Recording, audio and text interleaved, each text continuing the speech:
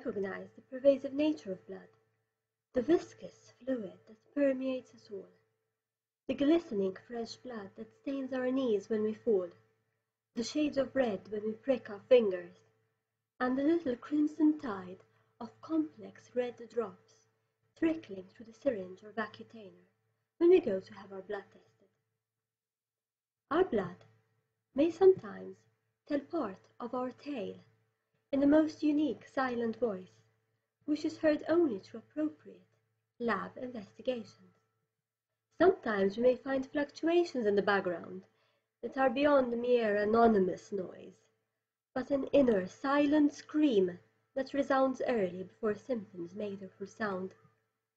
The secrets, blended and buried in the drops of serum, plasma, and whole blood, are usually sought when fueled by clinical questions or during a routine checkup.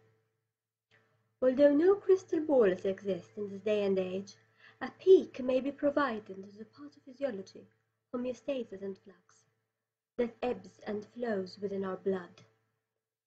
The burden of the cause and effect of particular symptoms and the outstanding questions swirling in one's mind lead many people to seek medical attention.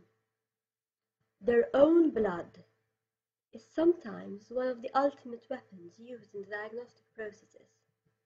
The range of blood tests that may be performed in the lab are extensive, and range from hematological investigations to the biochemistry, immunology, and microbiology, amongst others. Unraveling chemical pathology focuses mainly on the clinical chemistry investigations.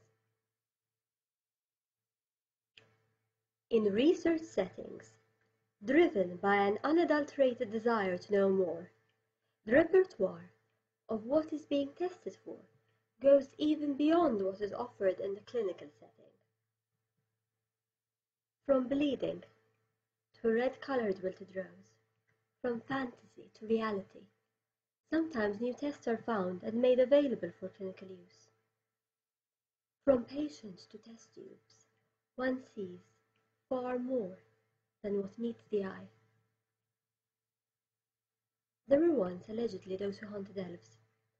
These days you may also find others intent on hunting and unveiling scientific and medical clues, their eyes ablaze with inquisitiveness.